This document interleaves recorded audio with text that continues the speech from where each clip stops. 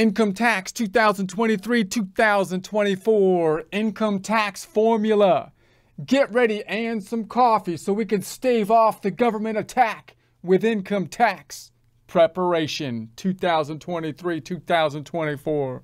First, a word from our sponsor. Yeah, actually, we're sponsoring ourselves on this one because apparently the merchandisers, they don't want to be seen with us. But that's okay, whatever. Because our merchandise is better than their stupid stuff anyways. Like our Trust Me, I'm an Accountant product line. Yeah, it's paramount that you let people know that you're an accountant. Because apparently we're among the only ones equipped with the number crunching skills to answer society's current deep, complex, and nuanced questions. If you would like a commercial-free experience, consider subscribing to our website at accountinginstruction.com or accountinginstruction.thinkific.com. In prior presentations, we took a look at the different approaches, the different tools that we will use to understand income tax preparation, income tax laws, those including the formula method. A formula being something that we can typically visualize more easily, it being more distilled than, say, the tax forms, and is great for understanding conceptually. Then we have the actual tax forms, noting that the formula is within the tax forms. In other words, when we calculate the tax forms, there will be a formula to it, but it's more of an expanded type of formula that's not really distilled down to its essence. And then we have the software, of course, having the forms within it, and the forms having the formulas within the forms, but the software adds another layer for us to understand, with that allowing us quick data input into the software and looking at the result in the format of the tax forms, and then trying to distill the tax forms down to its essence, which in essence would be the simplest type of formula. At this time, we want to focus in on the formula.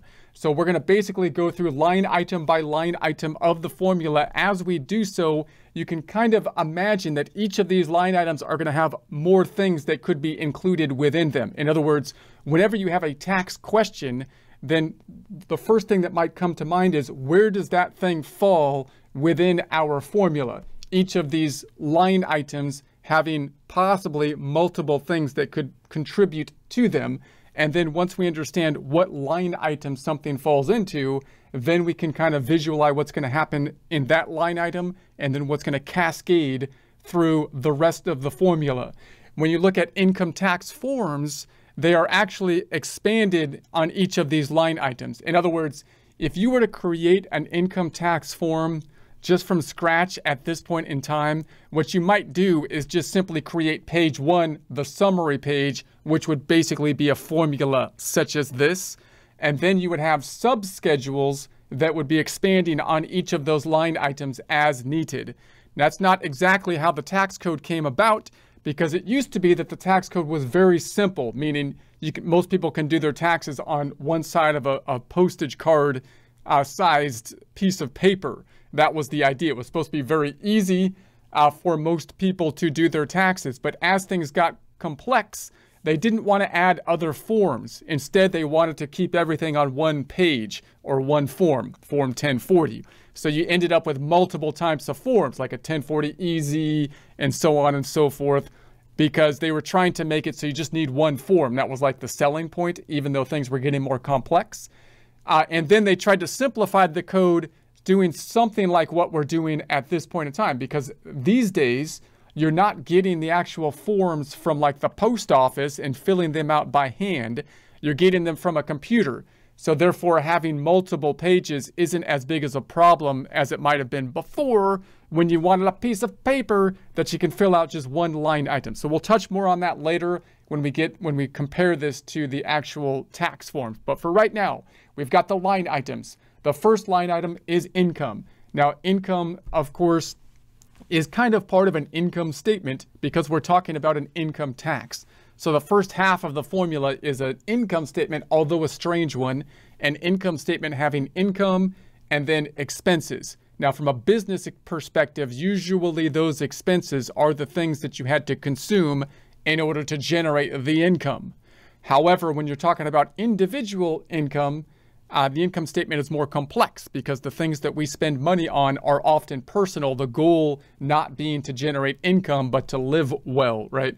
So the expenses are going to get a little bit wonky on our income statement, right? But the income line is pretty straightforward. The IRS basically saying everything is income unless we say otherwise is the general idea. And we'll dive into that. There's, of course, a lot of gray area then with the income statement. What needs to be included in income? What needs to not be included in income? Whenever someone has a question about, money that they have received, loans that have forgiven or something like that, then all those questions are about the income line item. Is that going to be included or excluded, increasing or decreasing the income line item on the tax formula?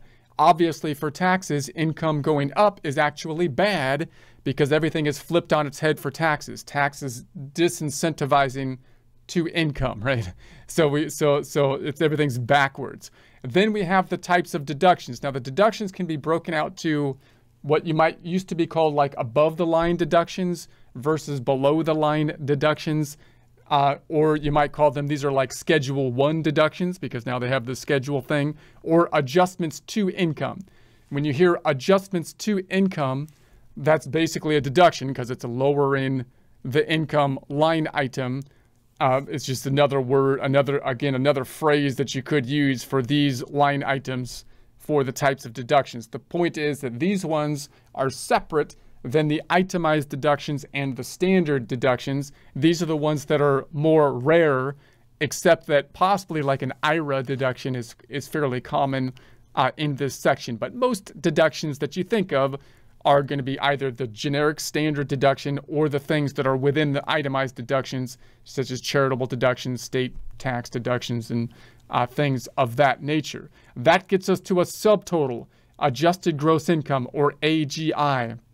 So you can kind of think of this if you had an income statement that sells like manufacturing, inventory. I mean, you could also have returns and allowances on an income statement. So income minus like the returns or something gives you the adjusted gross income, or you could think of an income statement having income and then the cost of goods sold, the things, if you sell inventory, gets you that subtotal gross profit. It's all going the same direction. Your income is going down from top to bottom of the income statement, but there's these subtotals along the way. This is one for basically the income tax return kind of income statement. So we have the adjusted gross income, AGI. Very important subtotal because most of the phase outs that we talk about, meaning as we look at deductions, as we look at credits, those being good things because they're kind of like expenses, although credits are a little different, we'll talk about in a second. But as those things go higher, as our income goes higher, we might phase out those items. We might lose them. And it's not usually based on the top line income, but on the AGI, adjusted gross income. So that's why that's a very important line item. And then we have the greater of two types of deductions, either the standard deduction or the itemized deduction. Now, this is an area a few years ago, there's been some back and forth to try to simplify the tax code and so on and so forth. And the idea of that would be, one idea to simplify the tax code would be, let's stop doing so much of this itemized deduction business, because obviously the people that itemize are usually the more wealthy individuals who have these other categories of deductions that we're trying to incentivize but are kind of outside, the normal deductions. They're things where the government is trying to incentivize people to behave in certain ways, like a charitable deduction is clearly trying to incentivize people to give to charity, which is a good thing. But at the same time, you would think that, I still kind of think people would give to charity without needing the charitable deduction. And if people are not itemizing, they still might be giving to charity, even though they're taking the standard, deduction and possibly not getting a benefit on a tax return of giving to charity and so on and so forth. If you get a deduction for retirement plans, then, and you don't have to include that money in income, or you get like an IRA above the line or adjustment to income deduction, then that's incentivizing people to save for retirement, which is good. But again, if we didn't have that deduction, would people not save for retirement? I kind of feel like, we should be telling people the motive matters in terms of people's behavior, right? They should be doing things not just because they've been triggered to do it, like the dog salivating when a bell rings or something like that. They should be doing it because they're thinking about it and about retirement. Say, it's a good idea to do that. There's a difference, right, between those two things. But anyway, so the standard deduction is one that everyone gets, right, no matter what, and that's usually going to be lower income individuals that are going to be taking the standard deduction. And then the item deduction is only if the itemized deductions are greater than the standard deductions would you take the itemized deduction. Why is that? Because deductions are good and you're going to get either one of these but not both, and therefore you're only going to take the itemized deductions if they're larger than the standard deductions. What are the itemized deductions that usually push people over the threshold to itemize rather than taking the standard? Usually things related to a home purchase, such as the interest, mortgage interest, and property taxes. And then you can combine that with state taxes if you have substantial income taxes on the state side, which are capped and limited too. But those are the things that usually might push people over. Now, you have to be careful with that too, because real estate agents, as we'll talk about when we get there, will emphasize that and say that, well, you need to buy a home in order to take advantage of the taxes.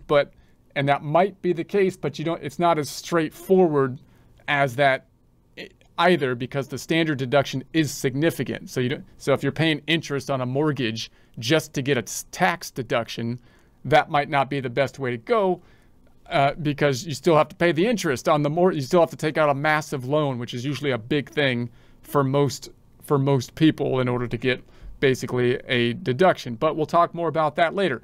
That gets you to the taxable income. So taxable income, this whole thing is basically the income statement side of things for the income tax formula. Income statements are income minus expense. This has another pit stop, income minus deductions, which are kind of expenses, which are going to be the above the line deductions, pit stop, along the way, adjusted gross income, and then the greater of standard deductions or the itemized deductions. Now, as we're thinking about this, just realize that when we look at these kind of deductions, what kind of deductions make sense from an income tax perspective? It would be those deductions you need in order to generate the income. In other words, if we're dealing with an income tax, we're taxing people as they generate the money. We're not taxing their balance sheet. We're not taxing the money that's already in the bank. Theoretically, that already got taxed when they earned it. We're taxing the money as it's going into the bank, as they are earning that money. Now, if you talk to one person that had income up top and they made like $100,000, but in order to generate that $100,000, they had to spend $60,000, or else they wouldn't have generated the $100,000. That would be usually like a business expense. That would be something you'd see in like a Schedule C or something like that oftentimes, but that's the conceptual business expenses make the most sense oftentimes. Well, then it doesn't make sense to tax them on $100,000. It makes sense to tax them on $40,000 because they had to expend $60,000 in order to make the $100,000. Because if you compare that to somebody else that has a W-2 job, for example, and they make $100,000 but have no expenses, they didn't need to spend anything in order to generate the $100,000. Well, it wouldn't make sense to tax both of them on the top line $100,000. It would make sense to tax people only on their net income, deducting the expenses that were needed in order to generate the income, right? But obviously that gets complex because people are going to say, well, what kind of things were necessary to generate the income? And that's why you end up with the standard deduction, because the code is basically saying, we're not going to get into that. We're just going to say, if you have a business, it'll be on the Schedule C, and then everybody else just gets this standard deduction if it's not a business expense, and that's what it's going to be. And then, of course, because the tax code can never stay constant, you get the itemized deductions as well, which are usually things where the government is trying to adjust your behavior. It's not about tax collection oftentimes with the itemized deductions. It's more about how can they get you to do certain things. Well, they get you to do things with the tax code. If they think that they want to stimulate the housing market, then if they increase the deduction for interest on homes, that's going to have a significant impact on behavior with regard to the housing market. If the charitable deductions are good, if they change the charitable deduction rules, that's going to, if they want people to save for retirement, they can change the deductibility of putting money into an IRA or something. They're attempts to change your behavior.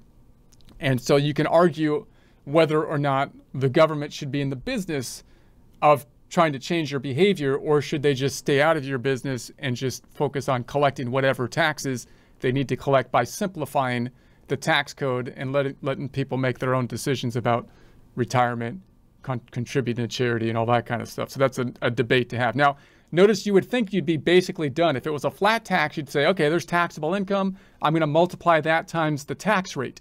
But it's, as we saw before, it's not a flat tax. It's a tax. It's a progressive tax. So now you have to calculate this based on, tax tables oftentimes, which are based on the tiered system that we talked about before. And we could have some taxes that are outside of this that would be such as, qualified dividends or capital gains, for example. So the taxes calculation actually gets quite complicated. Now, what do we do from our data input side of things? We usually input the income statement and kind of double check the taxable income, possibly with another worksheet, as we will do in Excel in this formula standpoint, comparing that to what we entered in the tax software with a tax forms type of calculation. And then oftentimes we rely on the tax return or the tax software to do the tax calculation, which is fine, but we probably also want to have a conceptual idea of what the tax return is doing so we can communicate that to others, so that we can make sure that there's not an error in the calculation, and so that we can effectively plan going forward. But just for the data input into the software, we're basically going to double check this taxable income and then rely oftentimes on the software to do the tax calculation. Also note, this is not accounting for a double entry accounting system. There's no balance sheet here you can see for individual income taxes. That means we're losing a huge internal control.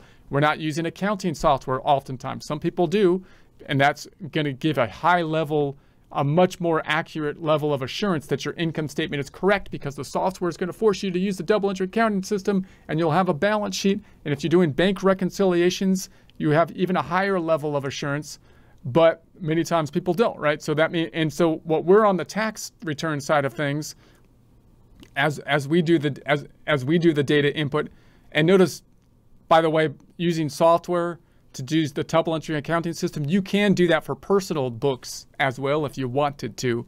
You can put your personal financials into the accounting software and use the double entry accounting system, in a similar fashion that way. But again, on the Form 1040, we're going to be driven by income, and we're going to be driven by forms, oftentimes W-2 forms. And so it is, it kind of is what it is. More complex tax returns, the bookkeeping will be more important. And then if you have business tax returns, then of course, the bookkeeping becomes more, more important. So that means that when we do the data input, we want to give a double check somehow. So oftentimes what I would do, and what I've seen, I've worked at many CPA firms, often many of them will have an outside calculation to kind of double check, possibly in Excel or some worksheet, so that you can re-enter this information again into another system and double check that you come out to the same taxable income for both calculations. And then we've got the tax before credits and other taxes. So the tax being calculated, again, you would think that would be somewhat the end, but no, we also have credits. Now the credits are going to really complicate things, because they're not they're not like a deduction. They're similar to deductions in that they're both good. We like deductions, we like credits, but the credits are put in place after we actually calculated the tax. Therefore, the credits are going to have a much larger impact from a dollar-to-dollar credit. In other words, if you had a $1 credit versus a $1 deduction, the $1 credit's going to be a much higher value given the fact that you're going to get the whole dollar's worth of benefit as opposed to a dollar deduction, which will simply decrease your taxable income, and then you're only going to get a benefit based on whatever your tax rate is, based on the progressive tax tables and all of that kind of stuff. So the credits are great in that we want credits, but when you try to think about what the impact is on the income tax formula, credits are going to greatly complicate the whole process here. And then we have other taxes. Now, we're talking here primarily, we're talking about an income tax when we're looking at the Form 1040. But sometimes there's other taxes, that could be in play here, such as the self-employment tax is going to be one of the big ones, because if you have a Schedule C type of business, then in taxable income, you have your income coming in from your business. But the IRS also wants their payroll tax equivalent from you, who they see as basically the employee of your own business. And therefore, since you didn't give yourself a W-2 and withhold payroll, Social Security and Medicare, they're gonna calculate self-employment tax, which is basically payroll taxes for self-employed individuals, calculating both the employee and the employer portion. So if you have a business or are subject to self-employment tax, that is a huge addition down here and will complicate things a lot. So if you're a tax preparer, you want to be thinking, do I want to deal with businesses? Do I want to deal with tax returns that have business entities, whether they be Schedule Cs, flow-through entities, S corporations, LLCs, or corporations, partnerships, do I want to deal with those or not? If you do, even with Schedule Cs, it will complicate the tax return greatly. So you might be saying, hey, look, I just want to crank out as many returns as possible. I'm not going to take on business returns, and then I'll focus on volume.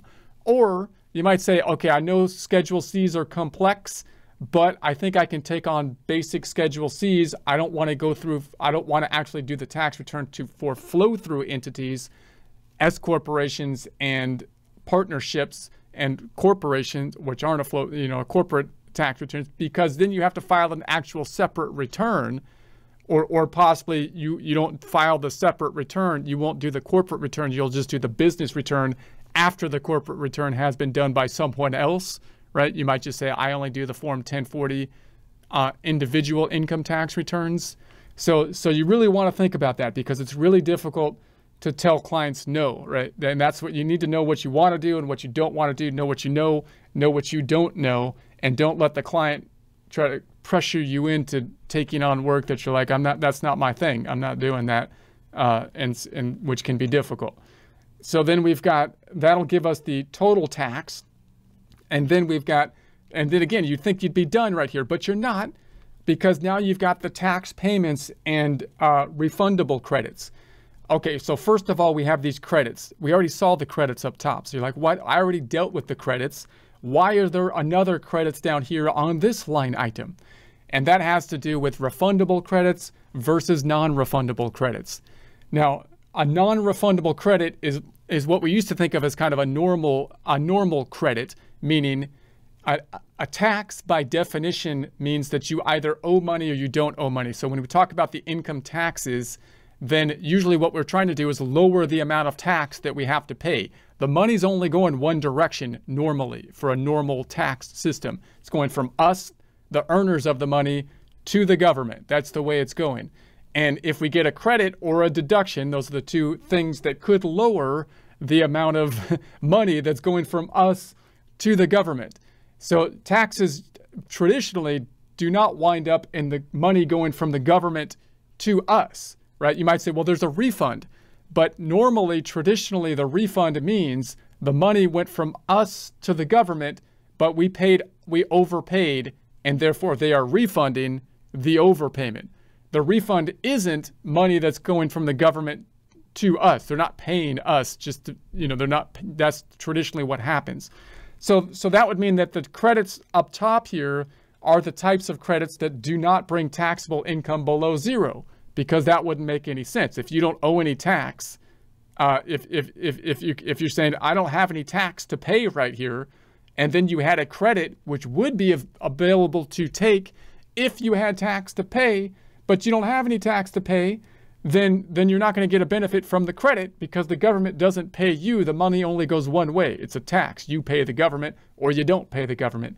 However, if it's a refundable credit, that equation changes, right? So now you have a situation where even if I don't owe any money, the government gives me, the money's going from the government to me, right? In those situations.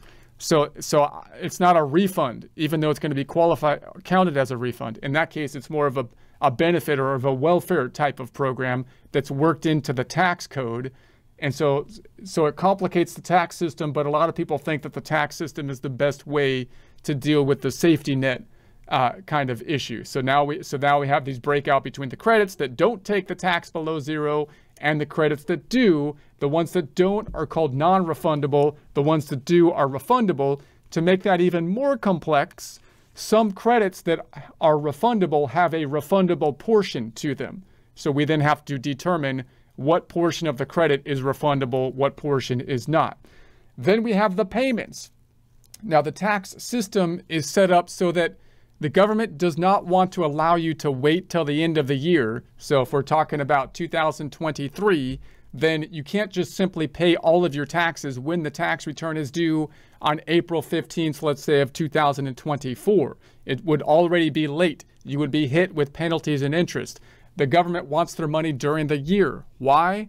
Well, one, because they want the money as you earn it, and there's time value related to money. So they want it sooner rather than later. And two, they don't trust you to hold on to the money that you have earned during the year to be able to pay them at April 15th of the following year. So they want to force you to pay them when the money is in your hand or even before it gets in your hand by making the employer the bad guy, taking the money out of your paycheck before you get it.